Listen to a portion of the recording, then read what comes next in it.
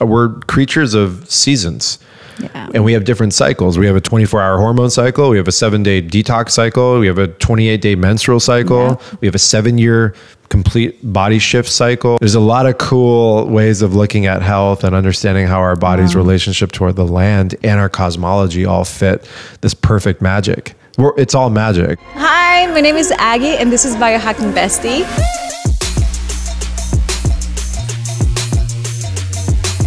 The one-stop shop for a modern queen, where you can find biohacking courses, self-growth courses, and where you can find the most incredible community of women so you can hit all of your biohacking goals and beyond. Welcome to Biohacking Bestie, and today we are hosting one of my brothers, like soul family, Chervin. Oh, you did that good. Yeah, did I? Yeah. And so it might seem weird, why am I butchering my friend's name? But we actually had a conversation about it, like my Polish background. And as you come from a different background, different culture, and different language, you might not be picking up on certain sounds. And you have a Persian name? Yeah, ancient Persian name. Beautiful. Yeah. What does it mean? So Cher is lion and Vin is king of. So it's an ancient Persian name before the Ottoman Empire. We're talking about Zoroaster times. It's so funny because my name is Agnieszka, which is lamb. Apparently it's coming from lamb. So it's lamb and lion. Lamb and lion. I love your name, by the way, Agnieszka. Yeah. That's a beautiful name. You're one of the very few people that actually ask me for my real name, which I appreciate. Of course. Thank you for seeing me. Right. I don't think we are our names, but it's also a powerful stamp or signature to have too. So it's like there's a duality there. And I sometimes go back and forth with it. Right. Because I think there's like a level of like when someone says my real name, it brings me back to my inner child, because it's what I heard being called when I was little. And it's like, oh, wow, I'm no longer that person, but am I really? Right. Yeah, like, absolutely. She's still there. So she just came out when you called her. I was like, that's beautiful. So cute. Yeah. Thank you. It's really good to be here, by the way. Just to break the ice. We met at our brother Andre's, and I guess you'd been part of Symbiotica and knew what it is, but you didn't associate it with me. No. And then I was just like, oh, he's cool. And I was like, wait, he's from Symbiotica? Like, what the hell? Like, yeah. So it's cool. I think that was like 2 months ago. Yeah.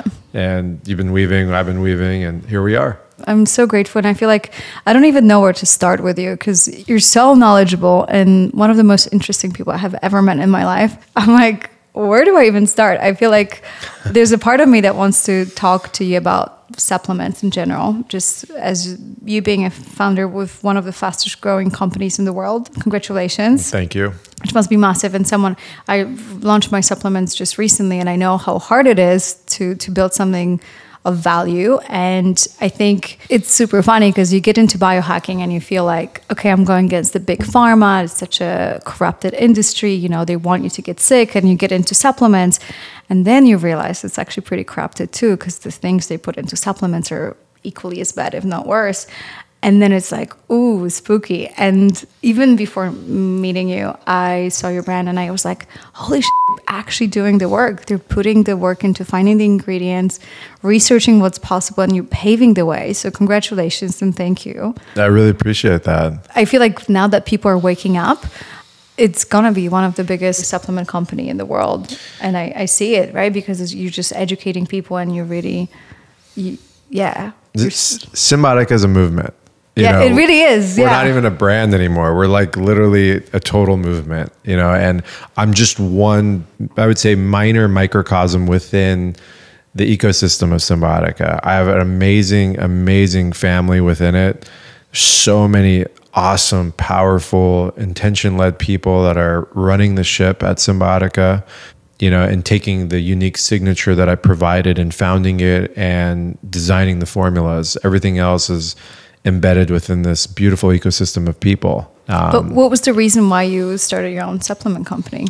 Well, I've been around health and wellness and this business since I was a little kid. I was mentored by David Wolf, who's my cousin. He mentored me at age 9 to 15. And that was when he became the most famous raw foodist in the world. And he brought all the superfoods to North America. That was him. All the cacao, all the moringa, whatever it is that you saw in the late 90s, early 2000s, that's because of David Wolf. Wow. And so I was a fly on the wall on his adventures, and I was learning all of these different things about you know, what food really is and what sourcing is and what organic even means and what biodynamics is and intention-based agriculture versus monocropped agriculture and all those things. And so it just gave me a really strong imprint from day one. And plus I'm an investigator, anarchist, martyr. That's my design. I always want to, you know, lift something up and see what's under it. And so I spent my whole, you know. Oh, what a beautiful metaphor. The visual was so good. I was like, oh, you're so good with words. I love it. You felt that, right? Yeah, I did. It's poetry. It's an art. And I'm actually now really going deep with Richard Rudd. And we're actually doing he's so amazing with words. I read all the Gene Keys just because I was like, I just want to listen to like the way he dances with each word. Is so quintessence. Yeah, he's an artist before anything. He's a scientist and an artist in one. And we're going through some really deep work, me and him right now, and I'm really excited. I can't wait for it. We're going to be in Ibiza doing some amazing things. I'll share with you offline. As much as I'm the artist and all these, I'm also a fucking lion, and I get frustrated and I get angry, and the system drives me crazy. And you know, so what's wrong with the supplement business? Go for it. You know, I'm not you know the term like greenwashing, you know, brands that make things trendy, and because they've polished it on the outside, it makes everyone feel good, but it's actually doing more harm than good. Yeah, they put a celebrity behind it, and yeah, they use choice words, and nothing irks me more than that. There's just something like visceral in my like colon that I feel when I'm around that energy. And it's interesting because I have a Rudolf Steiner background. You know, I grew up with Waldorf and with understanding Steiner's cosmology. And Steiner was he was developing his anthroposophy around the time that mysticism was hitting everywhere in the world. And it became almost a material thing. Like spirituality became like seances and burning things. And it became this whole show. Which is a little bit like that these days, to be honest. It's extremely like that. And that's a Luciferic energy, and we can get into that. Yes, I love, yes. Yeah, we can get into that cosmology, but it's similar in the sense of greenwashing. It's like you're just putting things on it for ego, for materialism, but you don't give a fuck. You could care less what damage this is causing. And that right there, I mean, since I was a kid, those types of behaviors, being phony, and I'm a Tupac guy too. Like I grew up with like thug life, you know, like I'm here, like the poetry of life is real. I'm gonna wear my heart on my sleeve and fight for it. And that's my dharma. And so we all know pharmaceutical industry is a symptomology approach. And yeah. You know, we have to metabolize a drug at some point, and that comes with a whole host of problems. I mean, you cannot treat a dis-ease by cutting off the messenger. And that's not rocket science. We know that. And so the pharmaceutical industry has its faults in so many levels, but I also know that it serves its purpose for some people too. So I'm at that level of sophistication where I just don't denounce everything, but we have to wake up from the symptomology approach, because that's leading us towards further devastation. Not to mention, you know, the pharmaceutical industry also has a fiduciary obligation to turn a profit, which is a complete, you know, distortion in the field. It's reckless and it's an oxymoron when it comes to health. So 100%, because it's like, let's talk about like just what does it usually look like for a supplement or a drug company, right? They create a product and they want to scale and grow because it's super competitive. And so they need some funding, right? And so they go out, look for investors, and then whenever they need to create a product, they would check with their investors if that's a good idea. And what do investors care about? Profit. Bottom line, marginalization, expansion, growth, capitalization, destroying other competitors, and keeping people addicted. Yeah. That's what it is. It's all one part of that same soup. And you're absolutely right. And I always knew when I started understanding the systems and how Wall Street works and shareholders and the actual term fiduciary, which means that it's now a legal obligation. That means that you have to turn a profit every quarter or else you're going to lose your job and the next person is going to come up and do it, right? That's a problem when it comes to treating people's health. And that's why America is on the bottom lows of health across the board when it comes to pathologies and autoimmune diseases. I mean, it's insane right now what we're dealing with. Atherosclerotic disease, cardiovascular, cancers, metabolic diseases, which spirals out into obesity and diabetes, and go on. And then the whole, we're not even talking about infections and co-infections and viral loads and STDs and all the things that are happening out there. It's insane.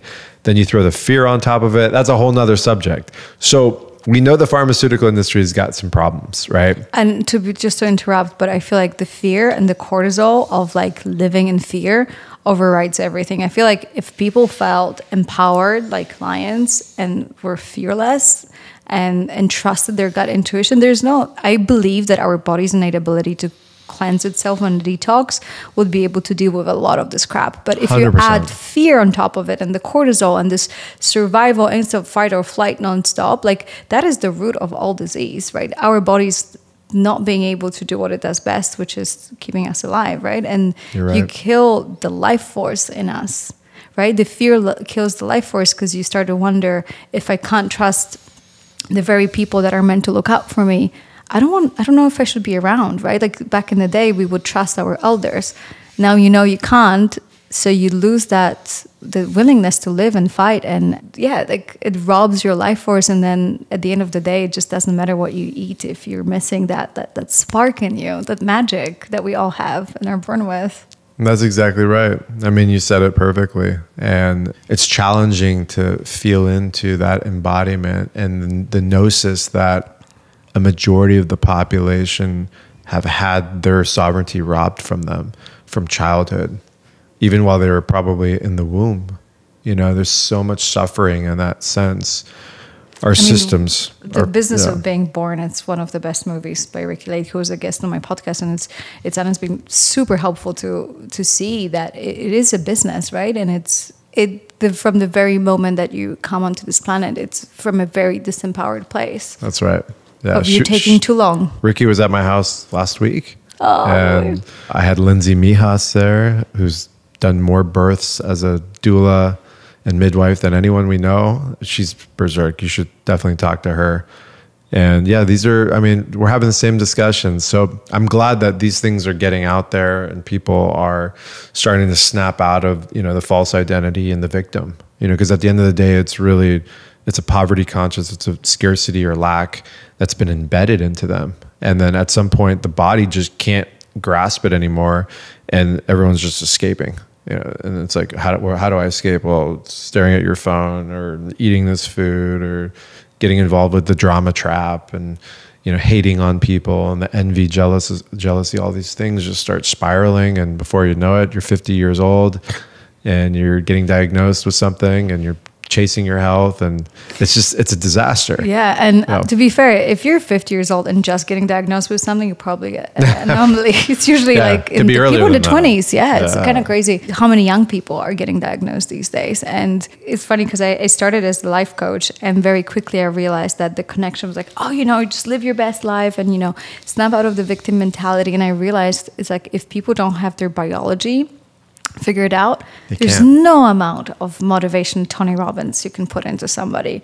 You will feel like shit. There's nothing you can do. And so all of this coaching and all of this habit stacking and whatever it is that, all these coaches putting out there, I'm like, well, how about we just figure out there's no amount of willpower you can produce out of thin air. And the moment I figure out my diet, I realize I'm smarter, I'm more motivated, I don't need willpower, I just think for myself. And so I think what you're doing with Symbiotica is like the most amazing revolution, because it's not even about telling people how. Mm-hmm. They know how. Everyone has their own talent. It's just giving them the fuel so they can run the show. Again, you're hitting grand slams here, because I think I did a post, I've said it multiple times, but I said, you can forget about reaching all these different levels of sophisticated growth and inspiration if your colon is rotting, you have dysbiosis, you're riddled with parasites, you have leaky gut, your body can't even manufacture most of the neurotransmitters you need just to have a stable conversation. you know, I can go on and on. You're magnesium deficient, you know, cortisol spikes, you're living in fight, flight, high 24/7. Yeah, tunnel vision. You can't even like have a perspective. And it's funny because they say fight or flight, you get this straw vision versus the eagle, you know, panoramic vision. Right. And so literally to have an eagle eye view on your life and the society or anything, you need to step out of fight or flight and right. And you need to get that, you know, perspective, which you cannot have, like physically cannot have in fight or flight. You can't. Which they know. You can't. And you can only force it so long before something breaks. And it's 2017, and then you're realizing that, you know, you're on this amazing spiritual journey, and you're like, how do I wake the up the community? And you're like, I can just preach, which would be annoying, and people would dismiss me, or I can just empower them in their bodies and let them do what they need to do and their talents. That's it. I'm guessing, but yeah, I mean, that's what it looks like to me. 2017 was a crazy year, you know. So what happened 2017? Well, I mean, I was on the heels of 3-4 years of a lot of medicine work, you know, in the jungles. Was it ayahuasca? A lot of ayahuasca, a lot of peyote, a lot of mescaline in multiple forms. And then ultimately, you know, 5-methoxydimethyltryptamine, 5-MeO-DMT. Which is tattooed on my side, and you know, I've served that medicine to. What was your best download from Bufo, otherwise known as Bufo? I mean, I died. I had a cathartic samadhi, you know, complete meltdown of self, and my entire reality shifted back to when I was about 12. So I became 12 almost instantaneously, and I was running a very successful private equity group. And I loved what I do, but I always knew my life is in health and wellness and redesigning the system and being like almost a Robin Hood, so to speak, in the system. You know, that was my vision. Everyone around me knew that. And, but I was very successful at what I was doing and created a lot of growth. And as soon as, you know, I re-entered my body after 30 minutes of being in some kind of Bardo state, everything shifted. Wow, beautiful. And it was. I had this moment, my first Bufo, that I realized that I experienced, you know, like no ego and no fear, right? Because there was this moment when the lady that was facilitating the shaman, she basically said there will be a moment where you just know you can trust and stop holding on, and you just have to surrender. Yeah. And I'm like, what is she talking about? And then you get there and you're like, oh, fuck, it's so scary. It's so scary. I'm melting. And then you like kind of like tell yourself it's okay to trust. And my download was like, wow, on the other side of fear, like the very thing that I'm so scared of, right? Which is like they scare you with death. And it's the most beautiful thing you'll experience. So if that's what I'm the most scared of, I'm no longer scared. Yeah. And so the switch. Yeah, the switch of like what's coming up after. And it's all an illusion. It's an illusion, but what you realize, it's like in the moment of bliss, you have no feelings. And so we're on this planet Earth to feel the pain, to feel disappointment, to feel all of these things. So welcome these feelings, stop numbing them, stop. This is talking to me, not you. So I'm preaching to my notes to self. Like, don't be afraid of like feeling the grief, feeling the disappointment, because once you're on the other side, you're not feeling any of this. So there's the sweetness of all the not so nice feelings as well. So just go feel them, because all the other side of fear is just bliss, right? Complete bliss and complete release, a tidal wave of emotions and energy that's been suppressed. We do a good job of suppressing things in these bodies. The body was almost designed to suppress every emotion. And at some point, that would be my question for you, because I have a theory that the very reason why we're sick is from our repressed feelings. Because I feel 100%. like you can drink poison and it'll be fine if you're healthy, strong, live from that empowered place, and your body will be able to detoxify itself. I will say this: I think that you can find balance in both, right? So it's not to go around like, where's arsenic? Yeah. But what you're saying lends truth is the biology of belief is our epigenetics, right? It's like what you believe really starts to become your reality. And that's the things that you're thinking about all day long, the people you're around, the water you're drinking, the foods you're eating. Those will dictate what genes turn on, what genes turn off.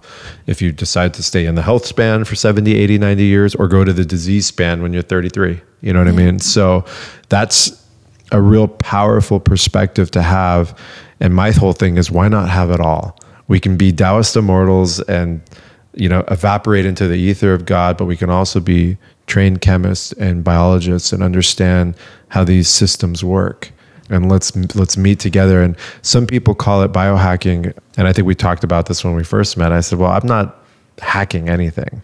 You know, I'm in the embodiment. We need a better word for that, because I feel like, and I also feel like people are like, wait, so are you into biohacking or spirituality? And I'm like, for me, it's all the same. It's about like you're up leveling. Stepping into my power. Yeah. And I'm also a soul in a human body, and so I need this vehicle to get places and help me do shit. So like, this is quite important, right? Yeah, we're in really amazing times right now. That's a trip. I'm excited about it. Yeah, I'm really excited.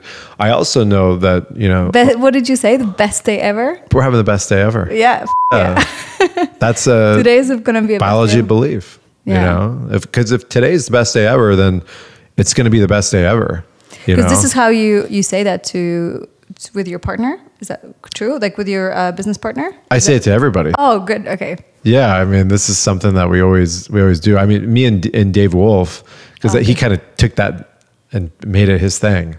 We're having the best day ever. Today's the best day ever. Which is so beautiful, because I feel like, oh, today's Monday. I'm just shooting a podcast. It's, you know, I'm not going to Greece like I am in 2 weeks. That's going to be the best day ever. Today, I just need to get by, right? That's an illusion. And that's how we lose the present. Yes. And that's how we lose time. That what you just did right there, and the way you coined it. Yeah, but I still catch myself. Yeah, 100%. Because I feel like I'm only now learning that, like, the sweetness of the everyday moment. And the biggest spiritual teachers of my life were 5 puppies in Bali last month, because they're so present. And so this illusion was like, where do I think the bliss is? The bliss is here right now. And me trying to feel like, oh, I just need to call and I need to do something, and then realize like, no, like this very moment of play, of innocence, of love, of oxytocin has been so healing for me. I feel like completely transformed, and it didn't come from ayahuasca, surprisingly, or meditation. I didn't even meditate that month.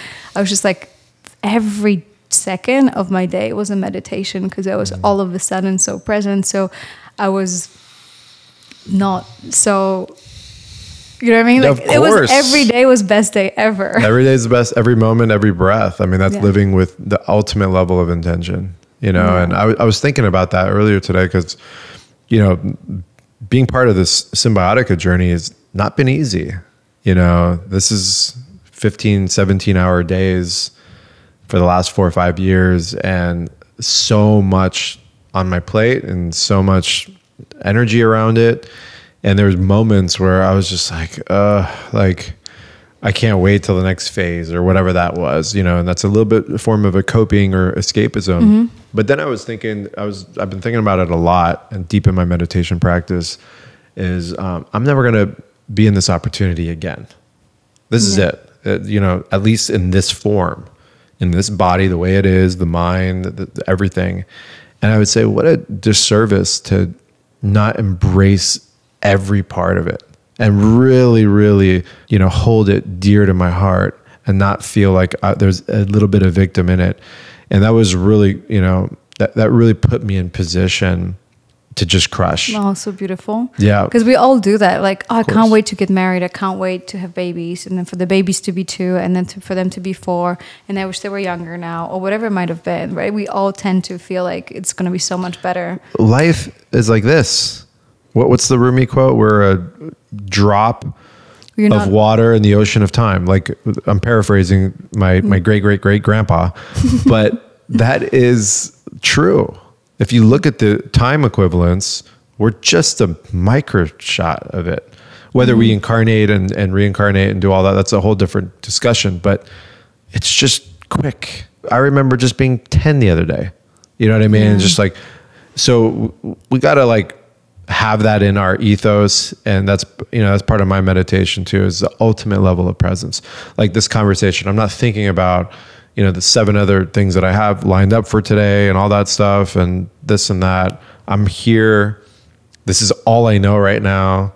It's beautiful because you actually set such a beautiful standard for yourself. Because now I notice when I meditate next to somebody who it allows me to go deeper together. If that person goes deep, it's just beautiful because it's kind of like an anchor going down in the ocean, and you can just hold on to it. Let's go together, and it's like, oh, we can drop together. Yeah. And so even your being present allows me to be even more present, right? Because it's like it can just like set the standard, like the grounding. For sure. That you're like, I'm feeling it with you. Yeah. I mean, your field, so you have a warm, magnetized energy. I felt it the moment I got here. You know, getting into this place was kind of a disaster. Yes. And I was a little bit, and I don't mean just like into where you're at, just LA and the whole thing. And I was juggling calls. And by the time I found the spot, I was kind of like, there was a moment in here, I was just like, what the f am I doing? You know, I just left like, you know, you're paradise. Beautiful. Yeah. And then I immediately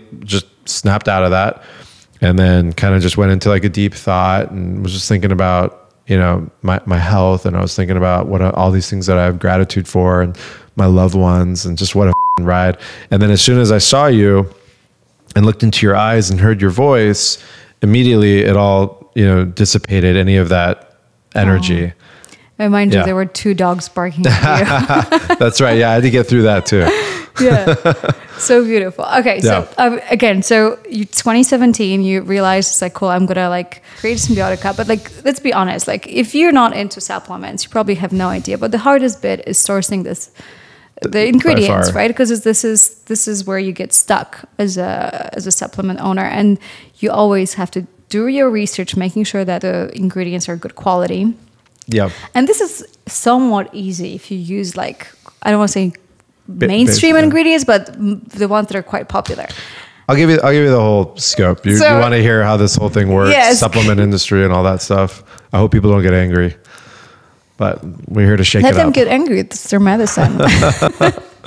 I saw so many holes in the industry. I know who's doing what. I've always known who's behind what, where they're getting things from, how they're putting it together. And don't get me wrong, there is a lot of brands out there that I respect.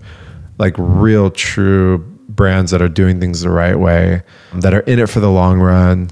And they're almost like mom and pop style, you know, and a lot of the big brands that we know of today, they started that way. And when you have scale of economies and economic situations, things change. Some of them have kept their values. So this is not pointing fingers, but this is just shedding some light on how the supplement industry works. What I saw was a complete race to the bottom. So that was at the height of the entire CBD movement, right? And most people have no idea what cannabidiol is, or the entourage effect, or terpenes, endocannabinoid system, cell retrograde system. These are things that I've known pretty much my whole life. I've been studied with it. I've been around master growers. I understand the cannabis plant very well. The hemp rudialis plant, so the high CBD strains. We have farms in Southern Oregon. I've been around the cultivar of it, the traditionary cannabis realm. And when I saw every single money guy I know getting into the CBD industry, it made me so sick to my stomach. And they were all spouting the same verbatim bullshit. Inflammation, CB1, this receptor site. It was all the same slogans back and forth, regurgitated, changed up, regurgitated, and not delivering a product or even knowing what the hell it was. And that energy right there is what catapulted me to actually create Symbiotica. I didn't want to create a CBD brand, but it was at the perfect storm for me. You know, I was drifting away from private equity, and I was dealing with, my father was starting to get ill. It was a really interesting time, and my soul was ripped wide open. I was just channeling like full on, I was living different than I was living today. That's for sure. I was not on, social media, or, I was so in alignment on so many things that it's a little bit difficult for me to do right now. I was praying, 8 hours a day. Wow. in my training, so connected to my spirit. I think you still are, right? And it's just this illusion. I maybe we can just challenge that a little bit and just say that it's the seasons in life, right? And it's the season that they're going inwards, and now you're just time to reap. Sorry, I'm very bad. No, you're you're very clairvoyant. I can tell by your energy. You see things, and you get exactly it on an artistic, and you might not be able to bring that to words. But you know what I'm trying to say, right? Of course, yeah. No, but it's like even feels like, because I catch myself doing the same whenever I'm not meditating and don't have this beautiful practice. I'm like, oh, like right now I'm too much outer focus. But in reality, it's like I was doing all that work so I can give it out. Absolutely. We're creatures of seasons. Yeah. And we have different cycles. We have a 24-hour hormone cycle. We have a 7-day detox cycle. We have a 28-day menstrual cycle. Yeah. We have a 7-year complete body shift cycle. The human life and the forms. What's the 7-day detox cycle? I'm very curious. Well, it's just how our body, goes through a complete cleansing process. I didn't know that. Through blood and bile and lymph and all those things. Yeah, it's very fascinating. I had no idea. Yeah. We can go down into the TCM realm and the Ayurvedic realm, and there's other Druid ways of looking at too. He's of Druid land from England. There's a lot of cool ways of looking at health and understanding how our body's relationship toward the land and our cosmology all fit this perfect magic. It's all magic at the end of the day. We are magic. Yeah. I'm on day 8, not 1 gram of sugar or carbohydrate. So I'm in full ketosis right now. So I might be stuttering a little bit, but I'm in ketosis, which is full on right now. So I'm not using glucose at all. I'm actually just obliterating fat right now for energy. Right? Yeah, full fat adaptation. And it feels really good. So I guess my point is that I was in a deep mystical realm during the process of creating Symbiotica. And I felt it internally that I just wanted to do it different. And I wanted to be so transparent. And I wanted it to be wide in the open. I wanted a founder of a company and its chief scientific officer to be so available. You don't see that with other companies. You have no idea who's behind the scenes. You can't communicate with them. You don't know where it's coming. I know companies that hide their CEOs or like hide their founders because they just clearly don't look like they use the product, right? Absolutely. Because they're just there for the money. And so they wouldn't sell the product, so they hide the founders. Wouldn't you trust someone's health that is in the embodiment and trust what they're talking about? That's why they're hiding, because they know that. So Symbiotica was birthed on that level. And I really just wanted it to be a small artisan brand. I had no Oops, that didn't work out for you. It didn't work out, but we've kept it artisan. It's amazing. And the supplement industry, someone goes to a manufacturer, there's 10,000 manufacturers out there, and says, I want you to recreate this, just slap my label on it, let's get it out on Amazon and tell a funny story. I mean, that's really the supplement industry in a nutshell. And it's actually way crazier than that. Understanding, that's like even assuming that it's good, right? Like most of the times it's just they don't really, let's put the fillers and the binders and preservatives because it's going to last on shelves longer. So we can just keep it on, if we can order big chunks from China and let it sit on the shelf for 2 years. So if we put enough binders and fillers, then we don't have to worry about the quality. Totally. And that's an elementary perspective too. And I don't mean that as an insult. That's looking at it, but it goes way deeper than that. Like we don't even know the vital force and bioavailability of a lot of these materials. I don't care if it's organic or not, how it was extracted, where it was grown, who had their hands involved. What level of testing are we talking about? This is beyond GMP facility and things of that nature. It's energy, right? At the end of the day, it's like, what's the energy behind the very product? Totally. What is the energy? What is the intention? Where's the ideation too? So our formulas have been completely ideated for them to proliferate together and to potentiate each other. We're making food-based products that the body can understand it, and there's no speed bump or histamine reaction. Most of the supplements out there, where I don't care where you go, Whole Foods, Erewhon, whatever, you have no idea. You put it in your body's like, wait, what is this? There has to be a signature. So the body, we call it radionics, so the body recognizes it. And so it can use it, right? So it's utilized. We know you are what you eat, but more importantly, you are what you can absorb. Oh, beautiful. Right. And let's just like from the very beginning, what you said is like, yes, like you can have all these beautiful products, they're organic, but if the soil is depleted, like the plant is only as nutrient as the soil. That's totally correct. Organic just means it doesn't have herbicide, fungicide, larvicide, insecticide, glyphosate, whatever other agents. That's assuming that it's far enough from the farm that isn't organic. If it's next door, then you probably what you just said, and most of them, you know, the wind's blowing. Yeah. Right. And so again, I'm not knocking anyone out there. I'm just saying there's levels to this. So it's important for people to understand, right? It's it like, really this is the dark side of the supplement industry that's there. And why are we taking supplements? Like, we should be getting all of our food and nutrition and biotics and prebiotics and postbiotics from the food that we're eating. But the problem is we're not living in the same ecosystem as we did before. Commercial agriculture, industrialization has changed our landscape. And so everyone asks, well, why do I need supplements? And I say, well, you don't need anything. You got to do what works for you. But we are not on the same level of diversity of foods and the sophistication of foods as we were 150 years ago. In certain ways we are, but in certain ways we've lost our way. And with the industrialization, you know, the foods that we're eating are void of all those things. And so I studied orthomolecular medicine, which is the concept of a lack of nutrients leads towards pathologies. So if you don't have riboflavin or niacin, B3, or thiamine, B1. Which most people are B deficient, magnesium deficient, silica deficient, enzyme deficient. I mean, I can go on and on. You know, hydrochloric acid deficient, which is our first line of defense. Oral health is falling apart. Which is so interesting because I had SIBO and it took me so long. You know, I did a 21-day Did you do a fast? 21-day fast. That's how you do it. And I mean, my HRV was at like 200. I was in a meditation state. Wait, hold on. From fasting. That's full on. Yeah. It was incredible. Was an HRV. You tested your HRV awake? And asleep as well, because usually my HRV is at 30 or 40. Yeah, and so it was just like 4 times larger, and I just like couldn't believe it. I was like, wow, so the reason I'm not sleeping well is actually because of all the food that I'm eating, because this is what stresses my body. People don't realize I had 5 hours of deep sleep. But that's crazy. But people don't realize how big of a deal eating food is.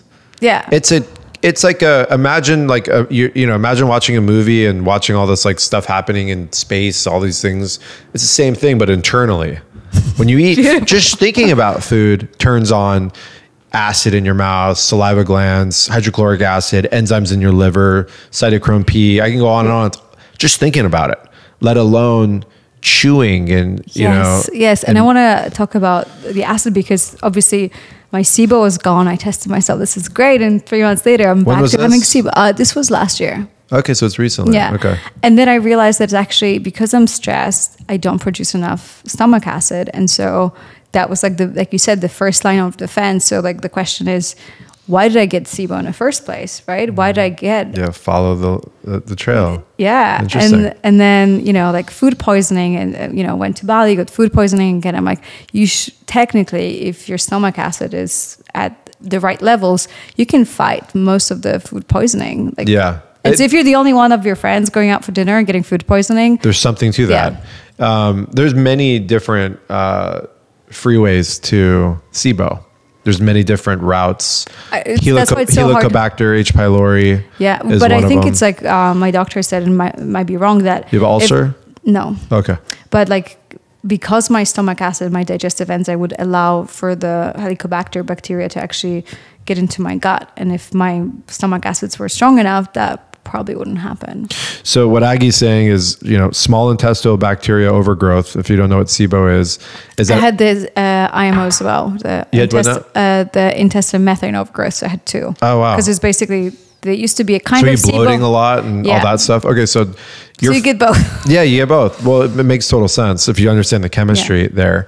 And the liver plays its part to perfection. I want to talk about the liver because I think I'm going crazy on the liver lately. I saw your Instagram and I read... Whoa. Okay. Hold on. Yeah. Your first line of defense is the acids in your body. This whole thing like, oh, we got to be alkaline and all this stuff, that's the biggest illusion. And no offense to people that are, using electrolysis with their water, that's probably not the best thing to do. I'm not a big fan of that water machine. Yeah. For that very reason, right? For that very reason. And a couple other reasons too, because most of that's plugged into municipal tap water. And so it's not like it's being fed by some beautiful spring. Yeah. You know what I mean? So there's a whole thing to that. But back to yourself, your first line of defense towards all pathogens, all bacteria, all infections, everything out there is your gut stomach acid pH, which needs to be in that like 1.8, 2.2 range, which is extremely acidic. And if that changes just a little bit or goes off a little bit, things aren't digesting, pathogens are getting through, and now you're wreaking havoc on your system. And that's probably what happened with you, is that materials that you were eating weren't digesting properly. Yeah. And then they'd sit there and fester and rot, putrefy, and then boom, boom, boom. You have and then when you test your poop sample and there's bacteria that's meant to be in your mouth and it's in your poop, that's how you know that didn't get stopped. That is a really good point right there too, is that certain bacteria are specific for oral health, that are oxygen, that, you know, they belong around the oxygen, and they have a different affinity to different things and different pH and all that stuff. And if they make it to your poop, if they make it to your poop, that's not good. No. Yeah. Okay. Well, I'm glad you're feeling better and you've gone down that. I feel absolutely great. And I also tried the peptide, the BHC peptide. I think so. Yeah. And that really helped. BPC. BPC. Thank you. Yeah. But like, where do we go from there? Because it was like very curious about how do you source the ingredients, right? Because right here we have magnesium that he didn't let me take out because he's like, I'm not a salesperson. I'm like, I want to have it out because I want to promote Symbiotica. I just didn't want all this stuff around here. I appreciate it. I think it's very sweet of you that you didn't come here to promote your brand. You came here to chat, which I want to point out. But I took it out. And it basically says source from the Dead Sea. So how does... This is a topical. So you and your bro just had magnesium L-threonate, which is our most popular formula in Symbiotica right now, actually. And that was the and it's the best kind of magnesium. It's the only magnesium that we know that can actually cross the blood-brain barrier at a pretty high clip. So we were talking about magnesium L-threonate. We're so deficient in magnesium. It's not in our soil. It's not in our foods. It's not even in the chocolate anymore. And what is magnesium? Like, let's just think about what magnesium is. We hear these like names. Copper, magnesium, iron, silica, cadmium, lead, all of these different minerals, you know, even chlorides like sodium and all these things, but they're just words, right? Like, what does that mean? It's trippy. We're actually made of the earth. Like, if I took all the organic compounds out of your body like that, you'd wither away and turn into a jelly and die. We're made of the earth, our actual physical bodies. Oh, you know, I like have tears in my eyes. That's so powerful. How powerful is that? And each one of those minerals has a unique subatomic charge, a signature, some kind of activity that it does. I don't care if it's lithium or whatever it is, or hematite on my neck, whatever it is, has a unique signature, and that signature does something. And we've studied it, and scientists have studied it, and biochemistry has studied it. And it's very interesting. Like, copper does this. It helps methylation. It goes after parasites. It bolsters your immune system.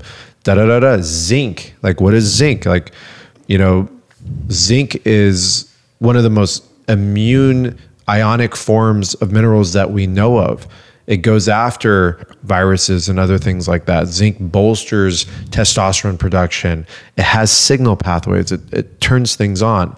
Magnesium is the chemical messenger in the body, the cellular communicator.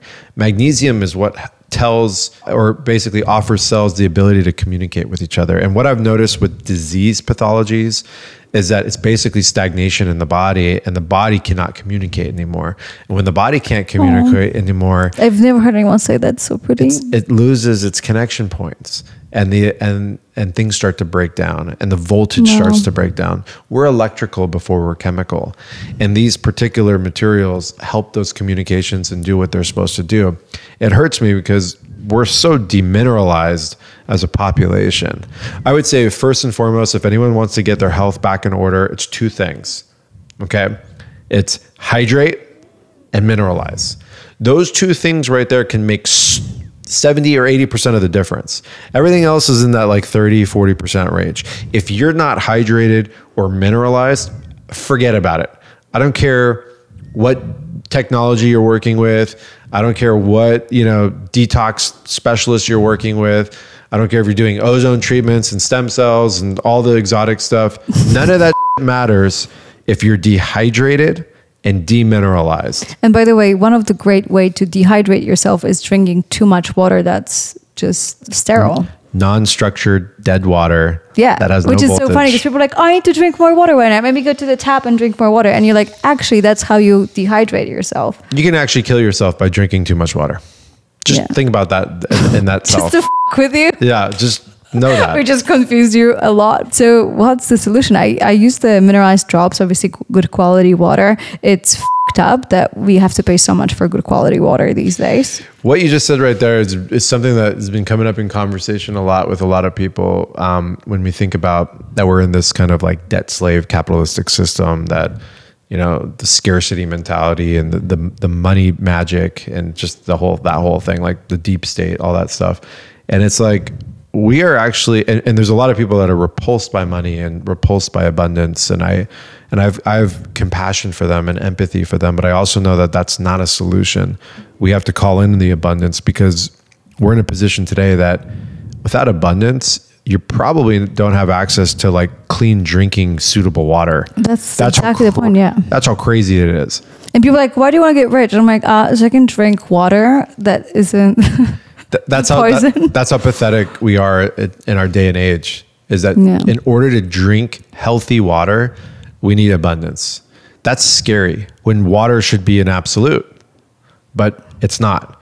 And so and sadly, that's the reality for most people. They will probably never have access to clean water. And we look at Africa and we feel sorry for them without realizing that the amount of heavy metals in our tap water is probably just as scary as what's happening in Africa. So like, your municipal tap water here in LA is on a whole nother level of conscious. It's like, it's seated in some crazy stuff. And again, I'm not trying to scare people and stuff like that, but it's too late. I think you did it already. Just do me a favor. If you bathe in LA or any municipal area for that matter, not just Los Angeles, any metropolitan area, make sure if you don't have a home filtration system that's going through some kind of 12 stage system, deionizing, reverse osmosis, structure, whatever, at least get a shower head filter.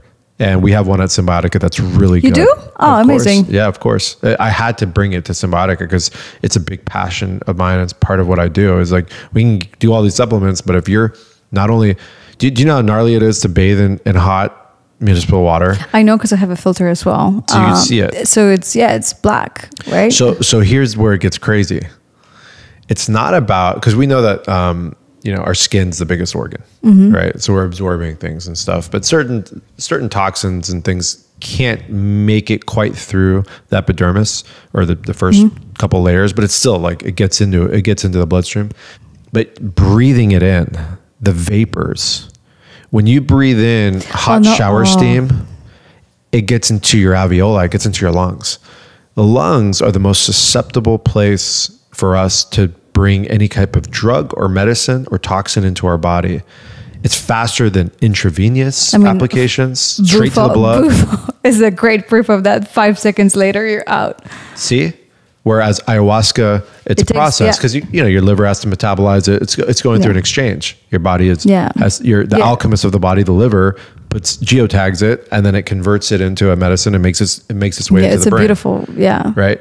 Where Bufo, instantaneously you're with God, right? Because that's where the blood, the iron, all of that meet together in those magical little bubbles called the alveoli, and the centrifuge happens and then it gets circulated through the body and pumped out through the heart. So be very, very cognizant. If you're listening to this, I'm saying this out of love. It's not for me. Just make sure the water you're bathing in goes through at least some type of filtration, because there's trihalomethanes in the water supply. There's pharmaceutical drugs now. There's pesticides, herbicides. There's all kinds of crazy out there.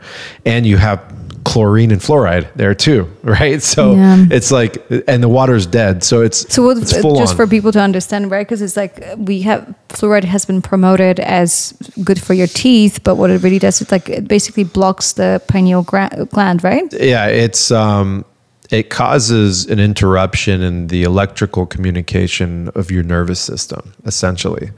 And fluoride it's not the fluoride that's naturally found in the earth. This is industry waste product that they're putting in there. And so it's on a different level.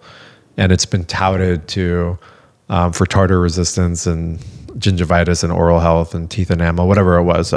We don't want it. You don't want it in your body. You don't want to drink it. You don't want to bathe in it. You don't want to have it in your toothpaste. You don't want it in your toothpaste. I mean, that's old news. We know that, right? And it's just like, but people don't realize that this is in their water supply and their kids are bathing in it and things. It's like, what the hell?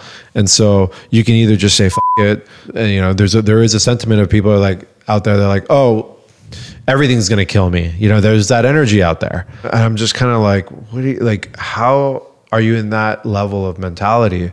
And I'm not saying it from a higher level. Well, I'm not higher than anyone. I just took time to learn and research this stuff. You don't need to get a PhD from Johns Hopkins to learn about what's in the municipal water supply. Okay. So it's not a hierarchy here. It's just kind of common sense. And everyone has access to 1,000 encyclopedias on their phones now. So instead of watching some bullshit video on how to escape, why don't you just read a little bit and understand this stuff is real? And to be fair, though, I realized that Google has gotten really bad at pulling up interesting information. I didn't mention Google. That's very true, because a lot of times when I mention, you know, I teach women how to sync their cycle to the moon and connect, because that's one of our ways to connect with nature. Yeah. And they were like, I can't find anything online. And I was like, really?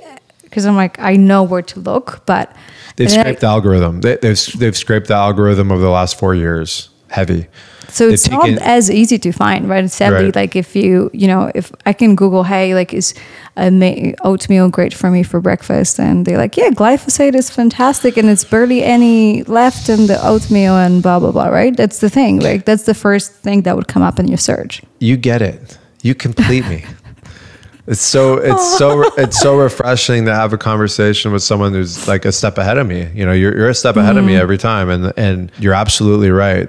And so where are we going to get our information? Well, you can come onto my social media.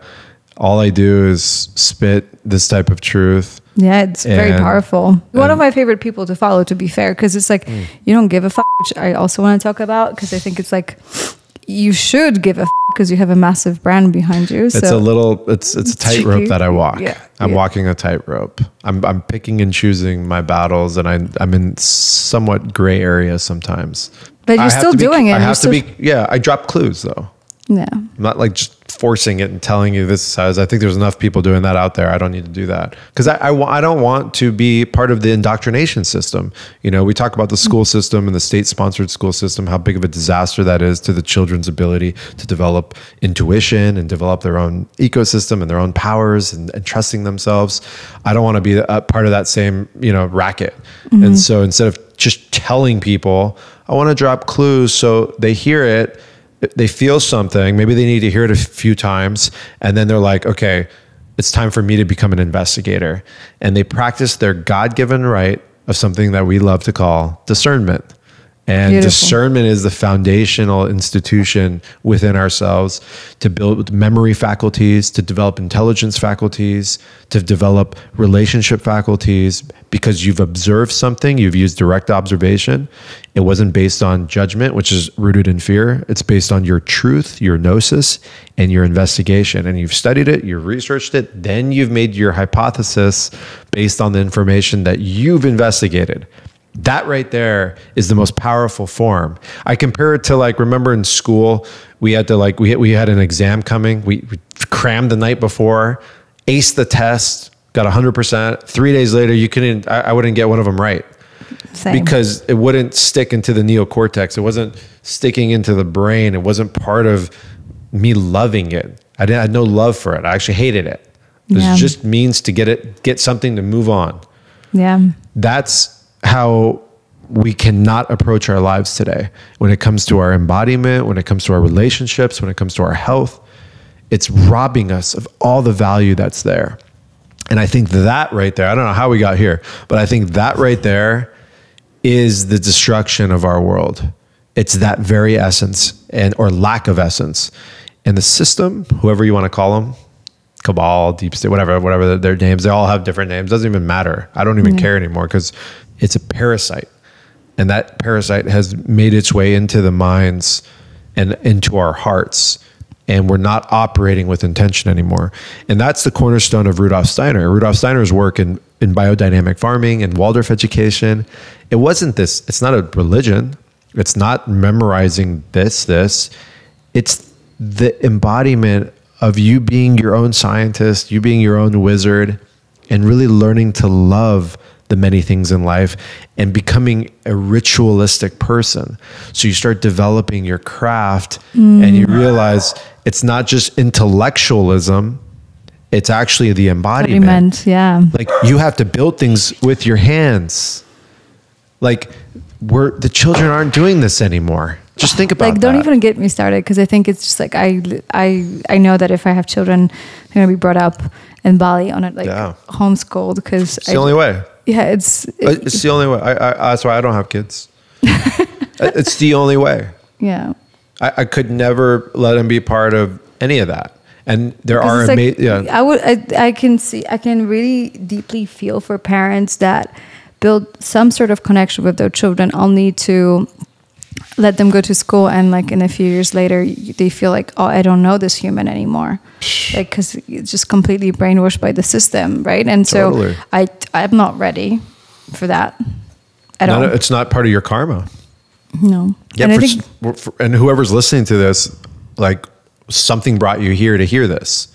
Yeah, and so no judgment. There's no judgment at all. Yeah. It's just, this is a perspective based on, looking at the lens of many different lives and seeing what I've seen. I mean, I have friends that have raised their children on the land in Kauai, free of all outside information, so cosmically connected to the land, and having them at age 3 or 4 learning survival techniques and how to grow food. Like growing your own garden, just that in itself is such a tool, because think about it. Great for your microbiome, the best microbiome hack ever, to go gardening. I always tell people, like, how many probiotics? I'm like, just go gardening, actually. That's it. Wash your hands, whop them on your face. Your skin has a microbiome. Your hair has a microbiome. Everything has a microbiome. So let's explain maybe to people what microbiome is. Because it's this fancy biohacking word, microbiome. Like, what does it even mean? Well, it means that in very simple words. There's a biome and there's a micro perspective of it, and that means that there's biome is like it's an ecosystem. Ecosystem, right? And it's supposed to be symbiotic. So what does symbiotic mean? Symbiotic means multitude of organisms coming together for perfection. Wow. Yeah, so it's mutualism across the board. Got it. And so dysbiosis, syntropic, and so dysbiosis means that there's more bad guys than the good guys. It could be one bad guy, which creates all the chaos. Wow. Because it's funny, because it's like one of the great. This is how my mind went from gardening, which is great for microbiome, to then what's great for microbiome is having pets, but also pets bring a lot of parasite, right? Because pets are great for. Pet influences everybody's microbiome. Yeah, 100%. And you could study that. Really? Oh, absolutely. Someone who has dogs in their house, that lives with dogs, they have a completely different microbiome than someone that doesn't have dogs. No? I don't know if it's stronger, but it could be more diverse. It could, and people's constitution are different. Like my constitution might be completely different than yours or his or whoever. So we don't know. This isn't like cut black or white. Right. So some people can handle these things and their body builds resistance. And after 10 years, 15 years, they have a stronger constitution for it. You know what I mean? But some people, it could railroad them into sickness and disease. Right. That's the truth of it. And so we have to just be cognizant of that and really like dive into that. And you asked me about the microbiome. Yes. It's a diverse orchestra of non-mammalian cells that are there as part of this, whatever this dimension is. That's how nature defined us, to have equivalence and to be able to respond to stress and to be able to adapt.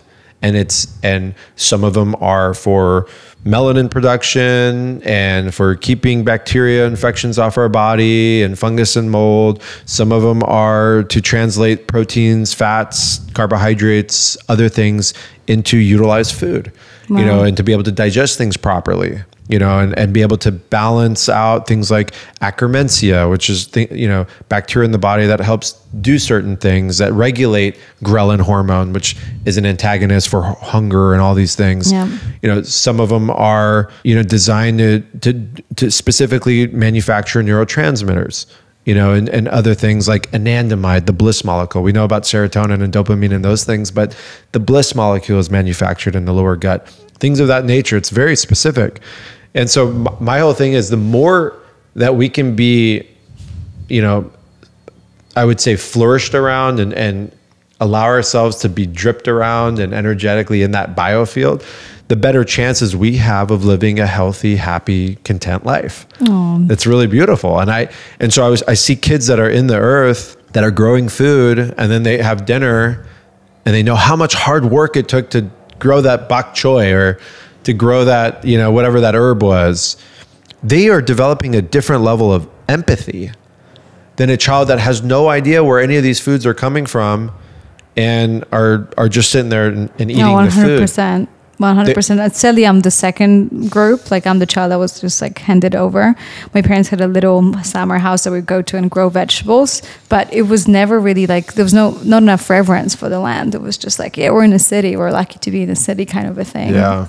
Which is very sad that somehow people in the cities feel superior for whatever reason, which we're sadly not. I think that's starting to switch. And that's why you see the mass exodus out. And look, we're in this 21st century Gregorian, whatever the hell this thing is. I don't even know if that calendar is even real. It's just, it's all kind of foofy to me. But what I'm saying is that if you're listening to this, find balance.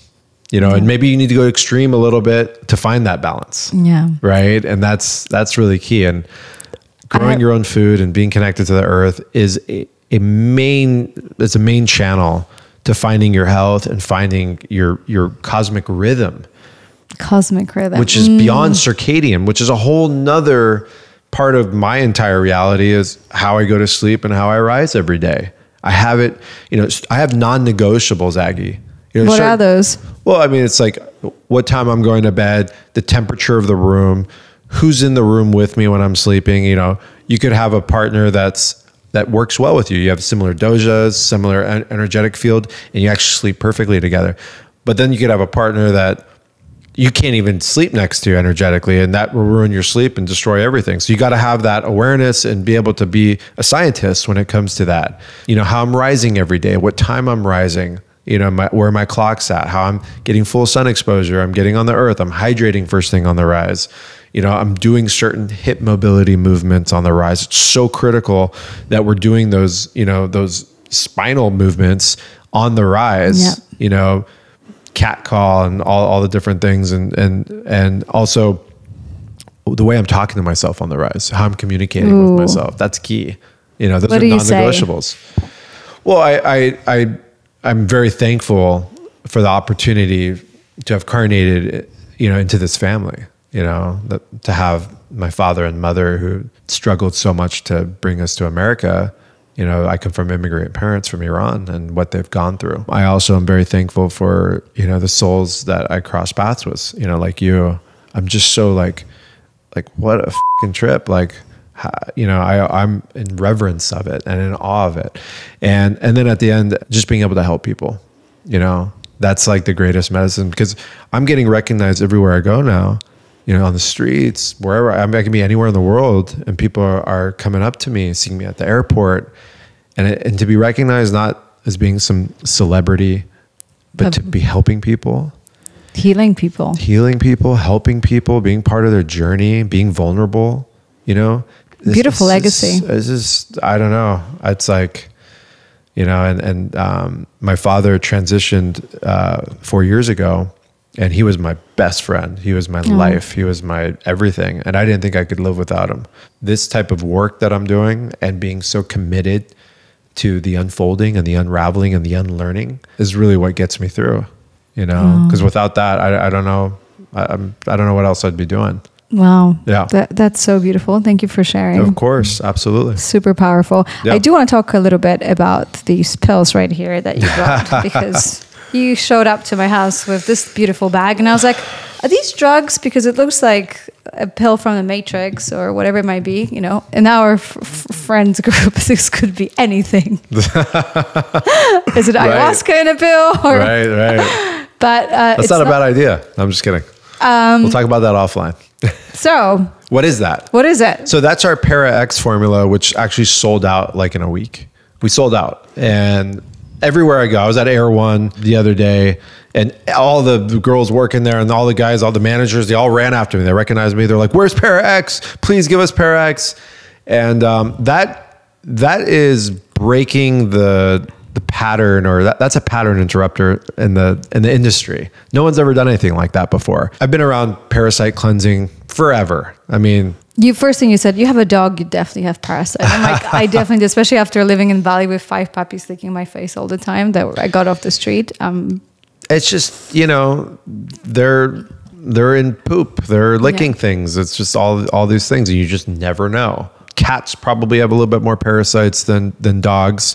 They obviously host Toxoplasma gondii, which is a cat parasite, which can really mess with your brain and is very dangerous for pregnant women. But there are so many known parasites out there. Like if you eat sushi in the past 5 years, you could possibly have roundworm and other protozoas and all these things. You know, even walking barefoot in the park, you know, it's just so dirty out there. You have no idea what you're in. Parasites are everywhere.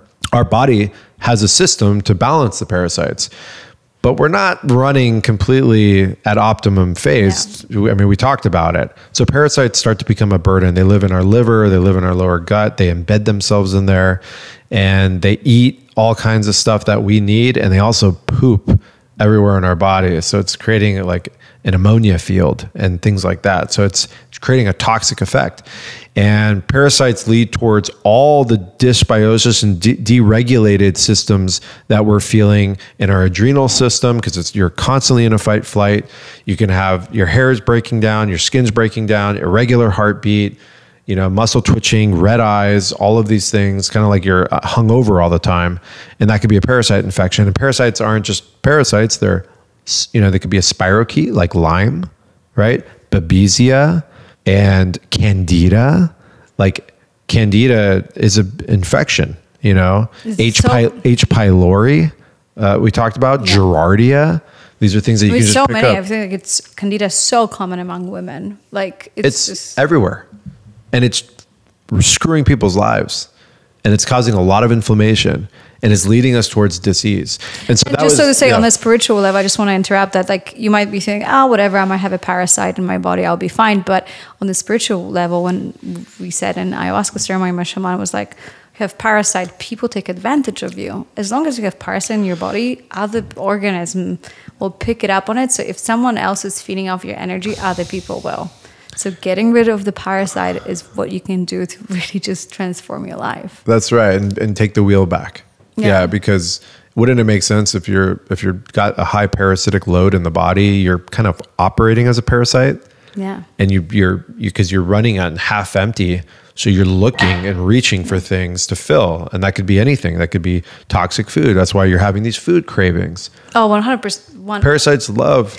I mean, the cravings are not normal. I think when you have cravings, something is off, right? It's not normal to like, I want these cookies. Unless you're pregnant. For me, like the moment I have a craving for a specific thing, which is a craving, not a hunger, I know something is off. Totally. Because it's like... There's a difference between feeling like a desire for something versus like... I'm going to kill everybody on my way. that just shows you that your vital force is off and there's something going on. So that right there was meant to be... I wouldn't say it's not a cleanse. It's an activator. It's activating your immune system by pushing down the parasites. We have some crazy compounds in there. There's over 40 compounds in there. That's sitting in a lipid oil matrix of oregano, thyme, clove, olive, and monolaurin, which is an antibacterial agent found in coconut. And so that's the oil that's gone through a triple ozone pass. So it's been triple ozonated. That sounds so cheap to make. That's the most expensive. I'm kidding. I was being sarcastic. No, I know. That's the most expensive supplement probably in the history of supplementations. I'll just say that right there. I mean, you can only imagine. Like, it looks like a little factory. Let me tell you what was in some of that material. So one of them, so we have, all the known anti-parasitic, antimicrobial, anti-Lyme materials in there, but we don't have the weeds and seeds approach where you just take herbs and dice them up and encapsulate them. We took the active compounds from them. Does that make sense? The actives. One of the compounds in there most people have never heard of is called caffeic acid phenethyl ester. Have you heard of that? No. But I'm getting used to for you to be using words I've never heard before. Have you heard of bee propolis? Yes. Okay, do you know what bee propolis is? I've heard of it, but like, no. Okay, so bee propolis, so on our farm on the island, we always scrape the bee propolis off the hives. So the propolis is what Mother Nature designed, the most ordained creatures, which is our bees, our pollinators that create the life cycle. It's how they protect their hives is from propolis. Propolis is a concoction of oils and terpenes that they're getting from nature that creates a resistance to fungus and mold and parasites and toxins. Is that how it works? Right. And so that's what propolis is. And in a hive, you can get bee pollen, you can get, royal jelly, you can get all these amazing things. It's the propolis though that is the anti-parasitic, anti-this and anti-that. The main compound in that is called caffeic acid phenethyl ester. And so I have CAPE in there.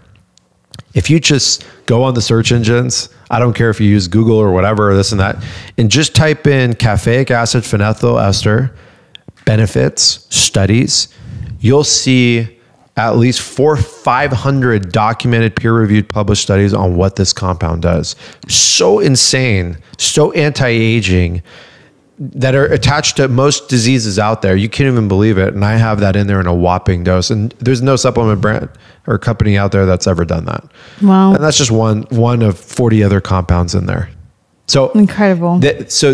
I'm explaining this because me and my team were able to do this, and it's been a journey, and the reviews and testimonials on that are insane.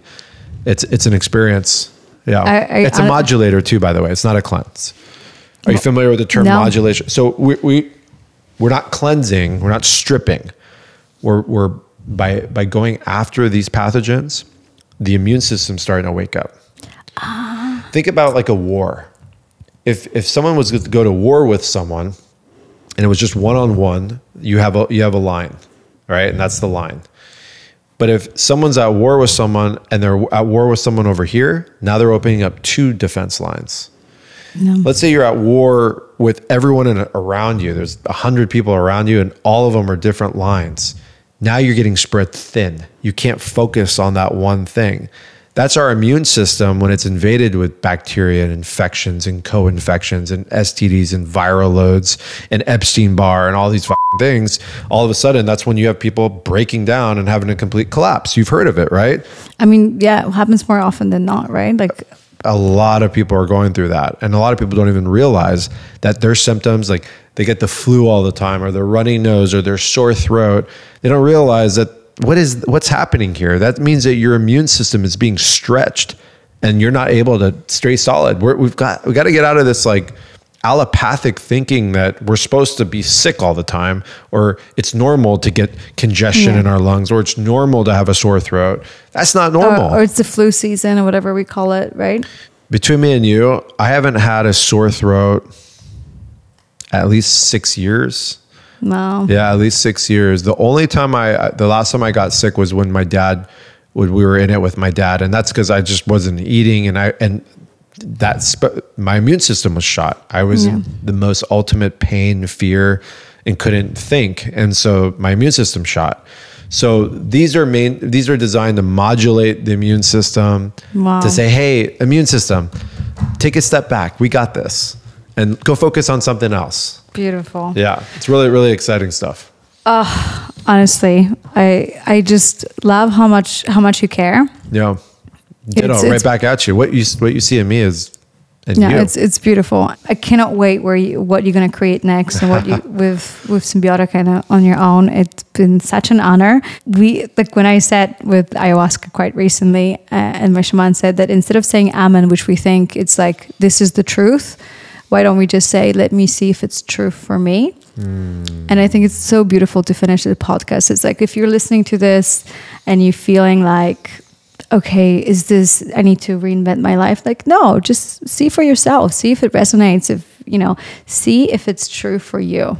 What we just shared, this is our truth. We would die for it, or we create our entire life around it. And that could be the best testament to how true it feels to us, but it might not be true for you. And I think that's the most beautiful lesson in life, to just see what's true for you.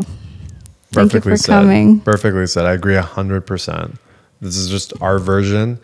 And if it sparks your interest, be the investigator and go find out more. And you got this. You do got this. Yeah. Thank you for having me here. It's epic to be here. Great conversation. Thank you for coming. Okay. Big love.